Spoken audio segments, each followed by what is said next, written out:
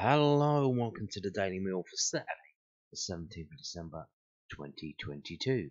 Now, obviously, we don't have a game this weekend anymore. It was postponed early doors. So, what am I going to talk about in this video? Well, other teams did play. Basically, literally every other game has taken place. The only game that isn't is R1 at Luton. So these are the results, as you can see. What we are concerned about is where that leaves us. So we are now ninth on 32 points. We are one of 4 teams on 32 points, that being Birmingham, Swansea and Reading. But you can see there is basically a 3 points covering Stoke in 17th all the way up to Birmingham in 8th. So it could develop quite quickly in terms of what we are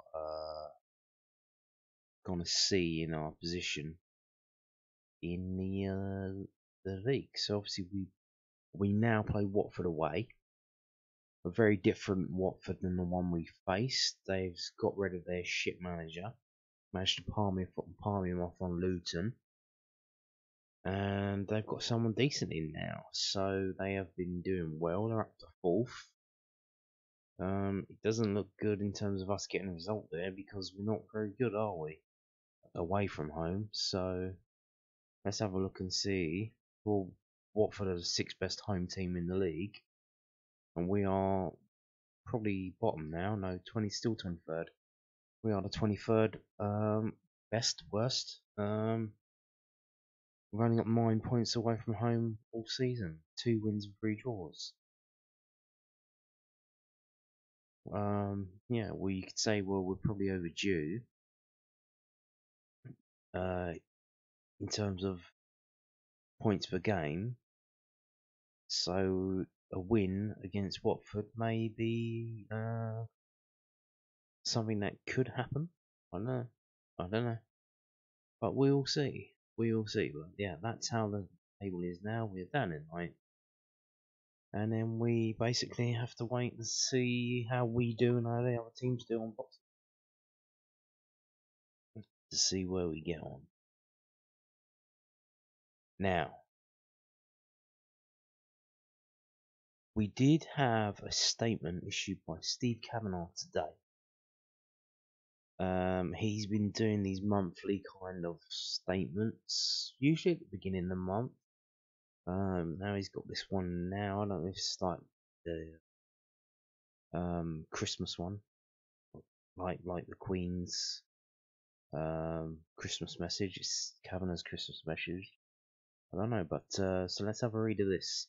I hope everyone is enjoying the build up to Christmas and that we're back in Championship action again after what, in fact, felt like a very short break for the World Cup.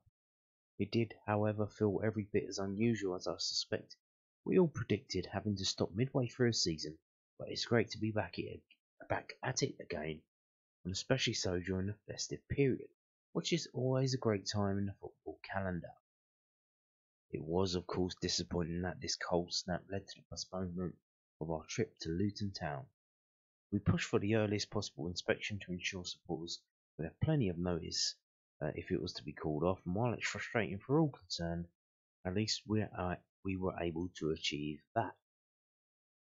Yeah, and it looks to be a good decision. Usually, sometimes when you make these early decisions, you can get caught out if the weather changes abruptly. But so it is set to rain from Sunday afternoon, so it will start getting warmer then. When that rain comes in, I think it's going to rain all day Sunday, like from 1 o'clock Sunday all the way through to Monday night. It's going to be an absolute dreary day.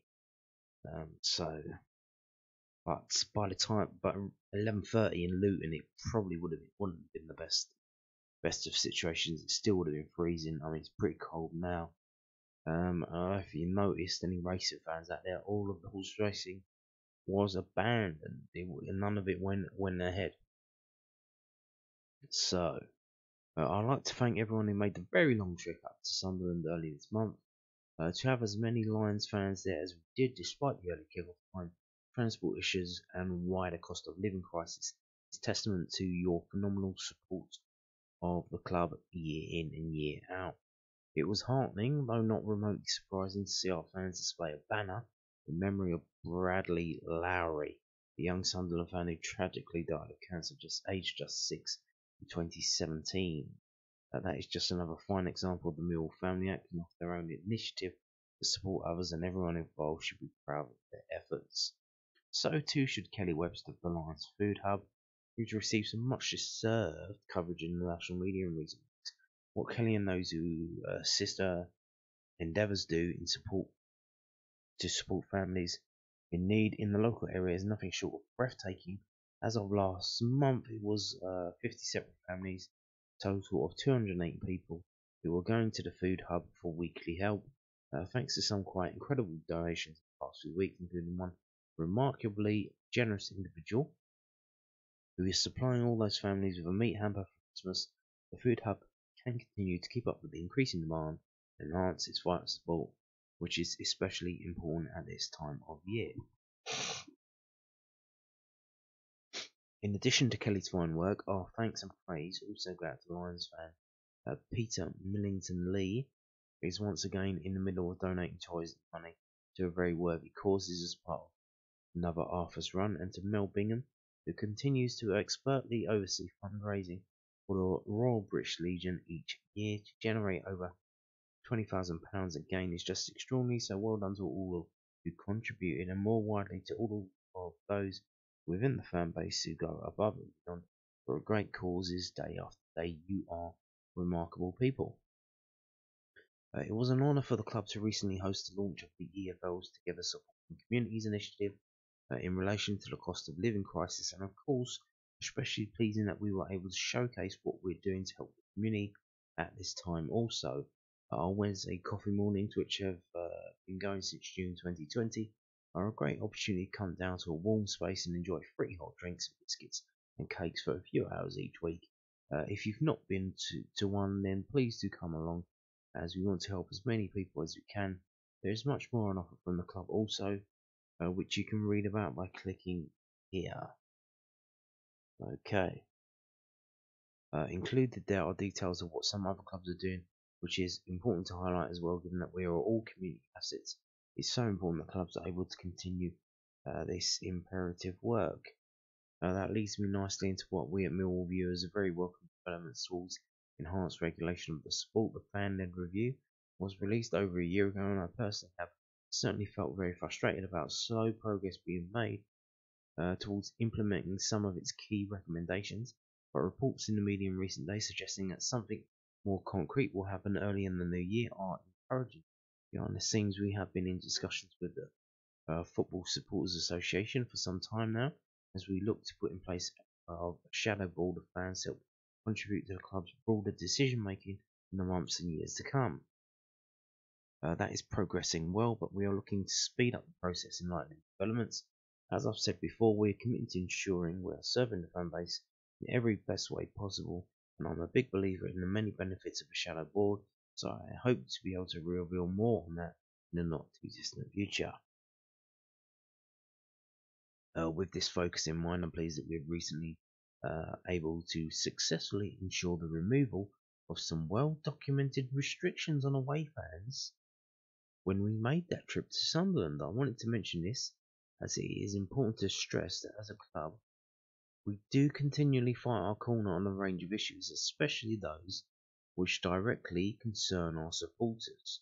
After a spate of incidents involving away fans, Sunderland had taken a step to ban coins and vapes. But after extensive and productive consultation with them, we were grateful for the removal of these measures. Yes, that was a bit of a stupid thing to do. I think someone else has done it though. There is another club that's done it. It might be Cardiff. They banned coins and stuff. because now everything's cashless. So why would you need coins? Why would you need coins? Well, obviously you're bringing the coins in to throw at someone, aren't you? Because why would you need coins? Coins that everyone's been using for hundreds and hundreds of years, and suddenly you're expected to stop using them because all the Zoomers are using their cards. So why can't you? Get with the times, Grandad. Stop using your coins. How about you fuck off? How about that? The throwing of vapes does appear to be an ever-increasing issue for clubs up and down the country, and we are unfortunately no exception. This season we've seen a sharp rise in such incidents as death. This has led to a long list of formal warnings to the club from the FA. It is so important that we are able to get on top of this as a club, and I urge anybody minded to act in this way to consider their actions and the impact they have on Millwall, including the vast majority of fellow supporters who also don't want to see these things happen. We won't want to take a very preventable step banning such items such as vapes, but because of the actions of a tiny minority. Indeed. Well, I don't know if you want to ban them because people are throwing them.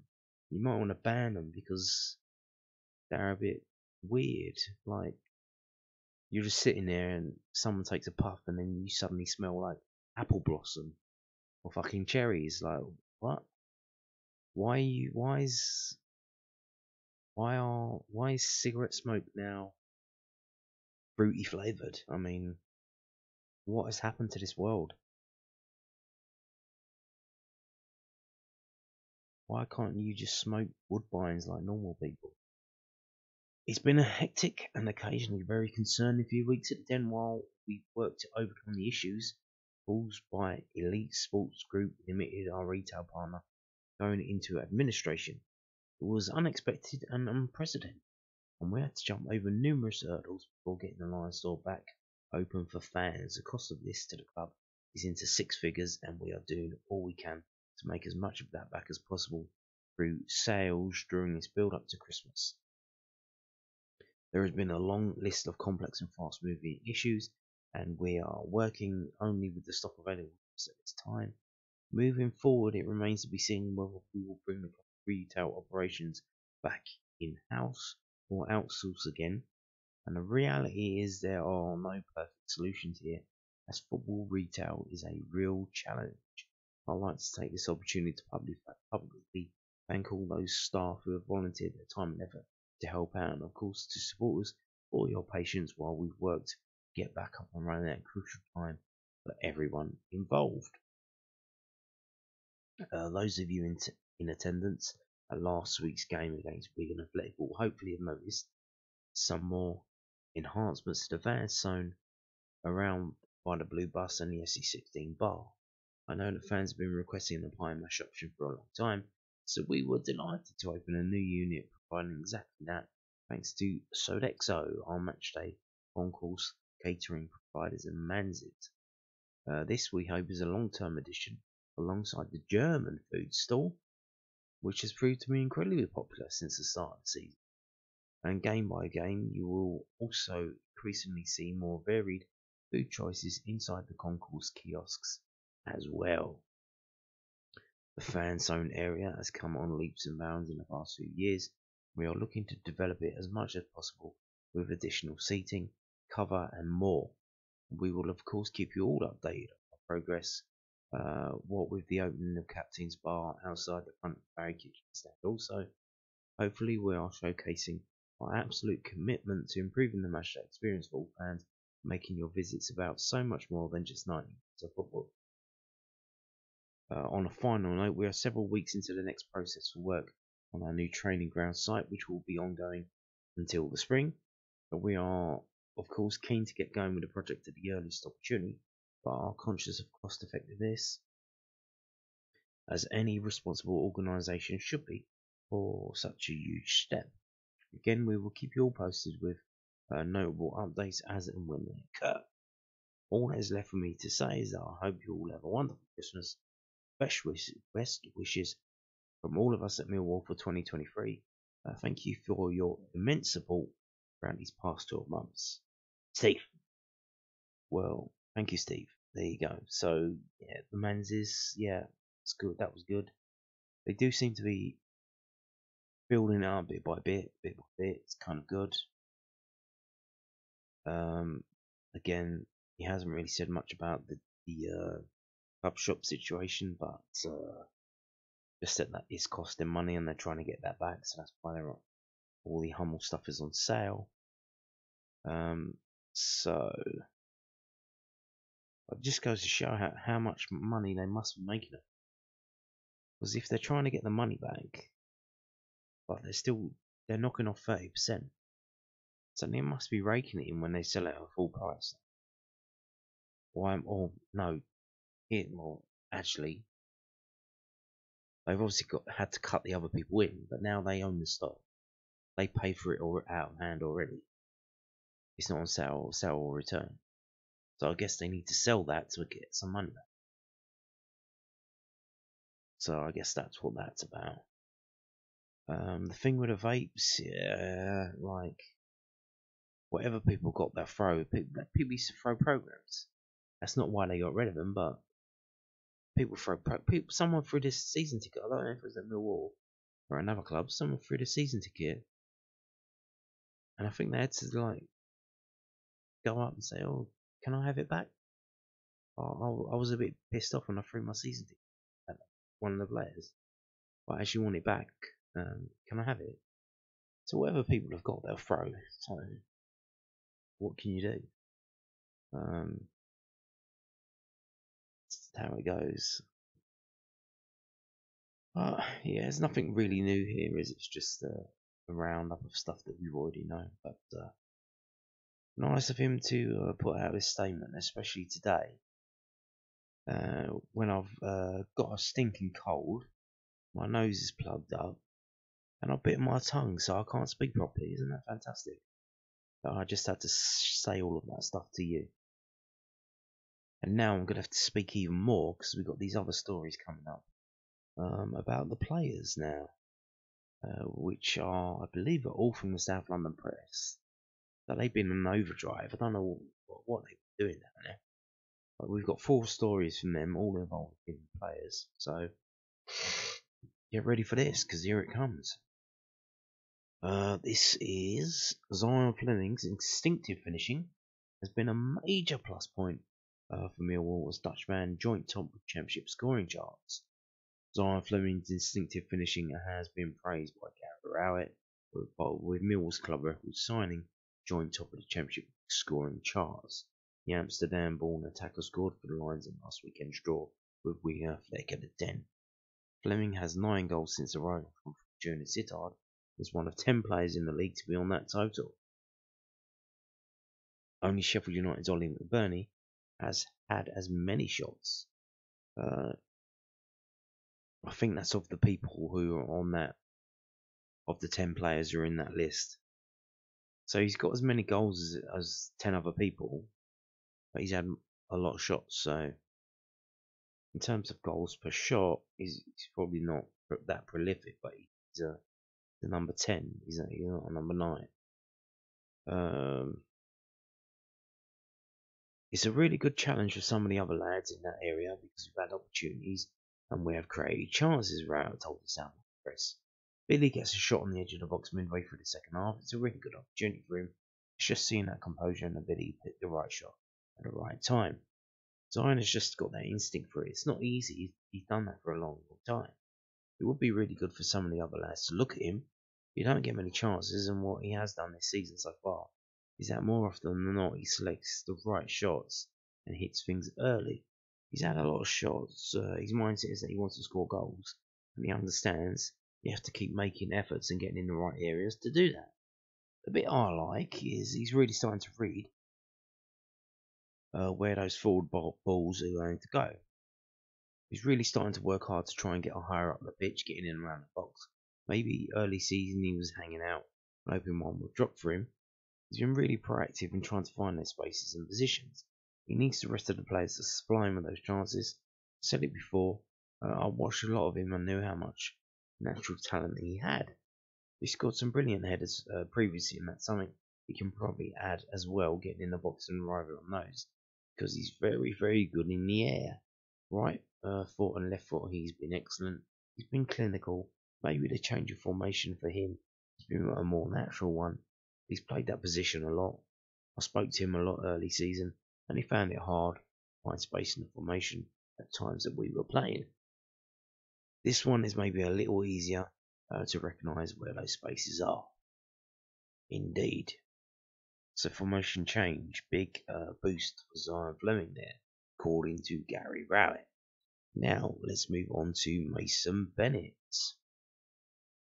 This is also from londonnewsonline.co.uk. Mason Bennett's gratitude to Millwall for handing him a restart in his career. Mason Bennett has talked about how he's moved to Millwall's restart for his career. The 26-year-old signed a permanent deal in August 2020 after spending the second half of the previous season on loan in SE16. Bennett was just 15 years and 99 days old when he made his debut for Derby County in 2011 to become their youngest ever player. He made 89 appearances for the Rams before he was cleared to leave.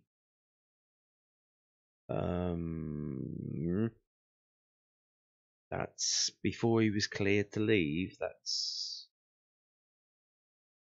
kind of what would you call that? Sweeping things under the rug. Let's see if they mention why he was cleared to leave later on in the story. Bennett is just 6 matches away from a century for Millwall. He told the South London Press, "I just roll out and try to play as many as I can. I thoroughly enjoyed my time here. It's been a real restart to my career, which I needed. Everyone has been so welcoming. Sean Williams, Jed Wallace, Hutchie, Coops, and Saville have been great with me. It's tough to leave your family when they live 3.5 hours away to come pursue your career, but it's a great environment to be in. I worked with a gaffer at Derby. I was in the dark there, and he gave me an opportunity to come in, probably because he'd seen what I had about me, the work rate and training I put in at Derby. I was up in the air at Derby, and it was a great coup for him to get me in. I can't be more grateful and thankful for that opportunity." Bennett is still waiting for his first goal of the season, but caused plenty of problems for Wigan right back Tendayi Derekwa last weekend. The Lax defender was booked early in the second half. The Lions attacker also setting up 2 excellent chances that will not finish by Andres Vogelsammer and Billy Mitchell. "I always demand more from myself, but I could say I was trying to do the right thing," said Bennett.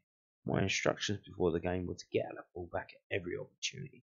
I played with Tendayi before. I knew his strengths and weaknesses from being at Chesterfield. It was nice to be back out there. The last game I started was Birmingham. I'll always keep my head down. I'm not in the side, and I'll wait for my next opportunity." Indeed. Well, if you keep playing like that, son, and keep putting the crosses in, you won't have to wait that long. Maybe you'll start against Watford. Who knows? Who knows? Now, let's move on now to this, also from London News Online. What are they on? How many things are they writing? 2 hat-tricks with 3 match balls treasured at home. Millwall's Tom Bradshaw on keeping football memorabilia. Tom Bradshaw has 3 match balls at home, but only 2 of them are for scoring hat-tricks. Well, where'd the other one come from? Did he steal it? The Millwall striker hit a second career treble in the 3-0 win over Watford in October, with all of the goals at the Den coming in a 25-minute spell in the first half. Bradshaw has not scored since he stung the Hornets, but with 206 championship appearances under his belt, he has experience to know that hot streaks tend to ebb and flow. I was getting all sorts of things sent to me for weeks after that Watford game about it being the quickest hat-trick of the season, Bradshaw told the South London Press. "Football? It's a funny old game where things can completely fall into place, and that was the game for me. Sometimes you can go 2 or 3 games without a chance, and then you have 3 in the space of 25 minutes. Yeah, and then you don't score again for a couple of months. You've always got to be ready for those chances. It's up to you as an attacker to put them away. In the Watford game, it was like a magnet. Ball shot me in the right areas. The pick of Bradshaw's finishes against Watford was his first, knocking the ball down into the box, striking a half volley with the outside of his right foot past Daniel Backman. He had a similar kind of opportunity in Saturday's 1-1 draw with Wigan after being slipped in by Zian Flemming, but produced more of a low flick which Latex keeper Jamie Jones was able to push away. When I look back at goals in my career, a lot of them moments where I haven't got time to think, said Bradshaw, who joined Millwall from Barnsley in August 2018. It looks like I've got time against Watford, but by the time I've edited it down and got to the ball, it is split-second decision making. There were some parallels with Saturday, but the keeper made a great save. But Voggy is a bit unlucky that the ball hasn't fallen to him at the back post. You make an instinctive call and you go with your gut. All of Millwall's players signed the Watford match ball. Bradshaw's other hat-trick was for Walsall in the EFL Cup tie at Forest in August 2015. It was 3-3 when Bradshaw won and converted a penalty in the 93rd at the City Ground. I'm quite big on keeping memorabilia for my career, said Bradshaw. It's something I can look back on when I finish. It's nice to have those pieces, whether it's shirts, match balls, man of the match trophies, or champagne. It's stuff at the start of my career that I could only wish for, and I never take it for granted. I'm not allowed the Watford match ball in the living room for family reasons. It's got a place in a nice little cabinet in the office in our house. On my debut for Shrewsbury when I was 17, I came on in the 75th minute against Crewe and scored twice. After the game, Paul Simpson came over to me, bounced the ball and said, "Keep that, it's something you're going to want to treasure." I've got loads of shirts and personal trophies, but the balls are probably what mean the most to me. Because scoring a hat-trick in a professional game is a hard and rare thing to do, unless you're hurling Arlon. For the humans among us, it is a special day. Yeah, I guess. So there's Tom Bradshaw talking about balls. Tom Bradshaw talking about balls. Now, here we go to the fourth and final story from the South London Press, London News Online. And they're talking about the Mitchells, the Mitchell brothers, not the ones from EastEnders, the ones from Southeast London. So South London's Mitchell brothers, Charlton's Zach, Mills, Billy, have a dream of playing in the same team. Yeah, which team though? Charlton or Millwall? Or a third one? There are new Mitchell brothers in town, but Zach and Billy are very unlikely to ever be feuding like their Albert Square counterparts, despite being at rival South London clubs. Zach, 17, is an emerging talent at Charlton Athletic, who has made his first team breakthrough this season. The centre-back signed a 3-year professional deal in July, has made 5 senior appearances, including back-to-back starts in the Annex most recent matches. Well, Jesus, he's 17 and he's played 5 times for the first team. I know it's League One, but damn, that's impressive. 17 years old. Big brother Billy, 21, is further along his football pathway, firmly established as a fixture in Millwall's midfield. He is 7 games away from racking up a century. We're very close, said Zach. A lot of people say wouldn't it be great to play against each other, but we've always talked about the best thing being if we could play together at some stage in our career. It's quite hard considering we're at Charlton and Millwall. Well, not really. You should have just not signed that 3-year contract and just moved to Millwall. I mean, what are you doing, son? What are you doing? I definitely owe a lot of my success to him. This is Zach talking now. He's always been that figure to look up to. I can always go to him for advice. He understands the journey because he's experienced every step. My parents always joked about him never being easy on me. He'd have the ball and make me go and get off him.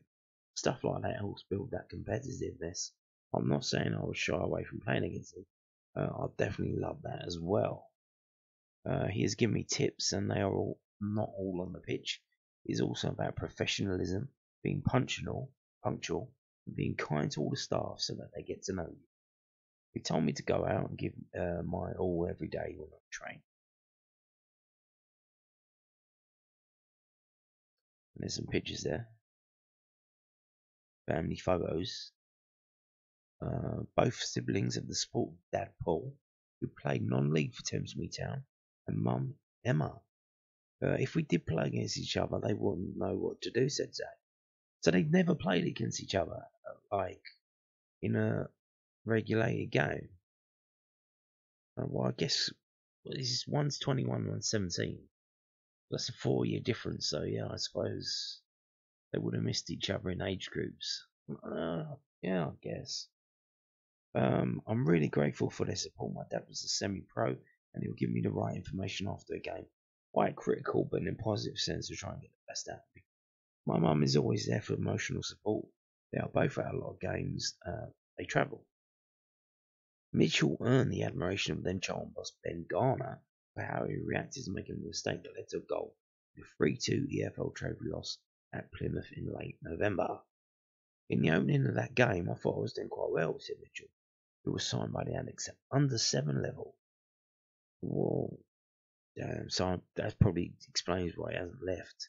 He's been there for 10 years. So just to up sticks and leave and come to Millwall be a bit of an undertaking. So when that happens, it does knock you back a bit, and you try and recompose. I just said to myself that no one is going to remember you if you just shy away from the challenge, and that nobody is going to be impressed if you just pass it side to side all the time. I kept trying to get on the ball and do something different, whether that is driving in or playing a longer ball, as well as really focusing on the defending side. It's almost a blessing in disguise that it happened, because you sort of test yourself in terms of how you react. It definitely was a good challenge, and I came out of it stronger. I love to keep staying around the first team. We've got a few injured players close to coming back, and I'm trying to make my mark while I'm here.